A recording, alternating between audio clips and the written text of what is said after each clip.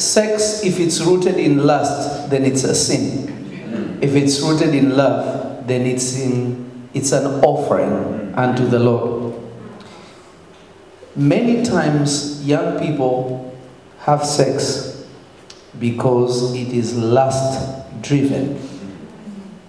The reality is this: when a man is really into a woman, he doesn't think about sex. He thinks about spending time with her. Let's go to the movies, let's just hang out. They're afraid to do anything physical because love is not based on lust. This is why in our time when we used to be young, people would write letters, send roses with perfume. You would listen to a mixtape somebody made for you with slow jams. It was all in their heart. It was not lust driven at all. Now, Satan uses lust because lust destroys you. Now, people who have practiced lust in their youth, when they get married, also that lust follows them. Because being married doesn't mean that you don't have lust if you are rooted in lust. You can have sex with your husband or with your wife and still be lusting instead of loving. Because sex in love always seeks to satisfy others, not self. Lust always wants to satisfy self, and it's never satisfied. It's never satisfied. Now, the problem is this, and this is another thing where it is a problem. Men have commitment issues because it's an illusion. One day you're here, another day you're sleeping with somebody else, another day you're sleeping with somebody else, What you're doing to yourself, number one, is you're destroying your conscious mind. Because now you're programmed to lust. The reality is this: the act of sex ends the same way.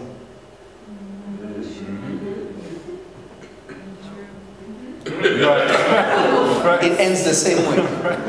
That's why it doesn't matter if you meet somebody that is so beautiful and you get it done, then the next minute a guy doesn't want to see you. Why? Because his mind is messed up.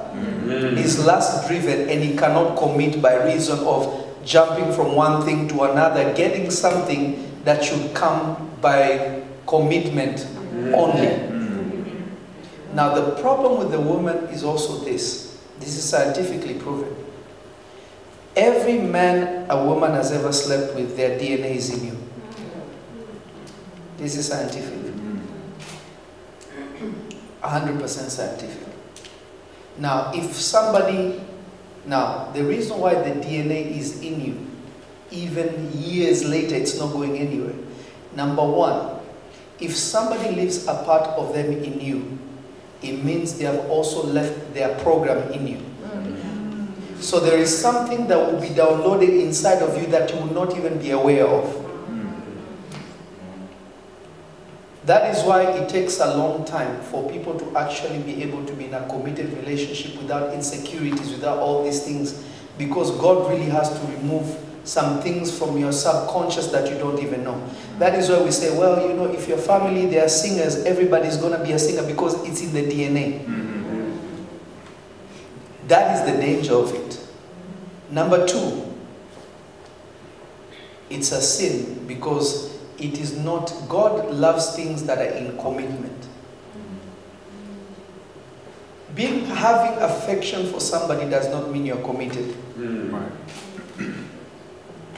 Doesn't mean that. That's not commitment. And you don't want to learn the hard way. Notice God's blessing is for those who are committed to Christ. Number four, sex is an act of worship unto God. It literally is. Now, the Bible says, and I will support what the Bishop Candace said. She said, a woman's body is a portal. Let me explain to you. When two people come together, they become one flesh. It's an act of agreement. If 2 or 3 come together, touching and agreeing, it shall be done unto them. What you're doing is, the moment you come together, your spirits cause a portal to open for life to come on earth. Even when you're not really intending to make a child, that's what is happening in the realm of the spirit. Now, if you engage with that situation, and it's not in the sanctity of marriage, what happens is, demonic spirits enter you because you have opened yourself in the realm of the spirit. People who are married, when they do it, it makes their bond strong. Meaning the Spirit of God comes and makes their bond closer and closer and closer and closer and closer every time they engage. Now, if you do it outside of that, what happens is spirits enter you, they will give you more lust, you'll be greedy, you'll be there, you'll be here. So it destroys you. By the time you get to the time where you really want to be committed and be in something, you can't. Because you have been messed up. Because life is all about your perspective and in your mind. If your mind is not stable, nothing will be stable in your life. If your vision is not clear, nothing will be clear in you. And what the Bishop John said, he said, spilling blood. That is why you find your first is always hard to forget.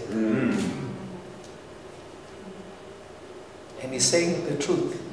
There was a blood covenant. Even when there is no more blood, when that season has passed, there is always blood. It's just not visible. So it's a dangerous thing because you open yourself to things that are not good. That's why sometimes some people give birth and you're like, where did this child get this attitude? It's not me, it's not even in your side of the family. Whose blood also entered.